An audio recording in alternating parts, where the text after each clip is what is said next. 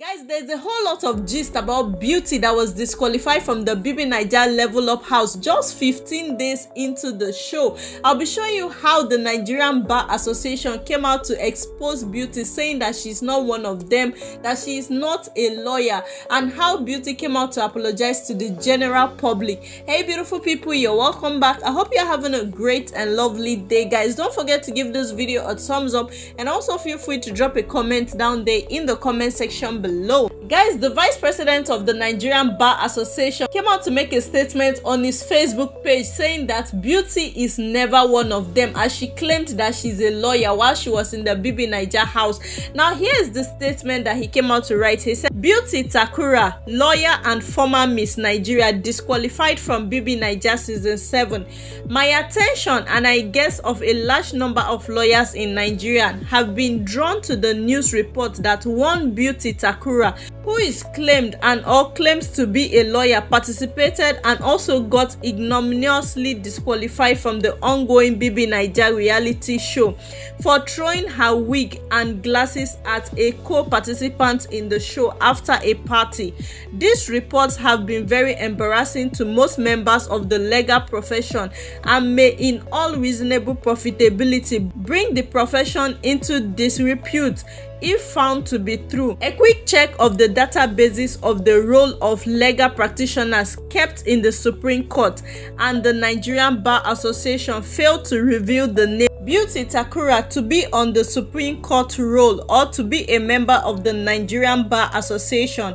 However, I hereby appeal to anyone who may be aware of her true name, assuming we may have gotten her real name wrong, to reach out to me.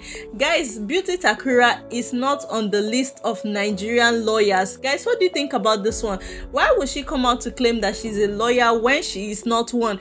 Now, after this whole gbas, after the disqualification, Beauty came out to apologize on her Instagram page to the general public. I don't know whether it was she that apologized or the person handling her account, but here is the statement that Beauty released to the public earlier today. The last few hours have been an emotional one for BBNaija family and friends of our queen Beauty Takura. We are still struggling to come to terms with the whole situation because it's still hard to believe Beauty's time in Big Brother house was cut short.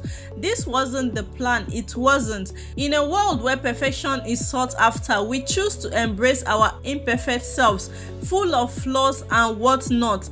But as humans, we should understand that mistakes made should be corrected and not repeated, or else you bear the consequences of your actions.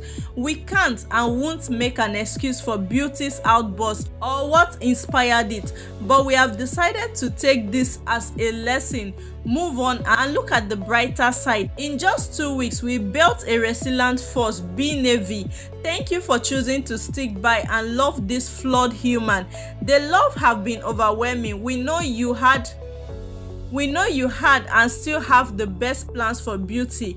We all wanted her to come back home with the money.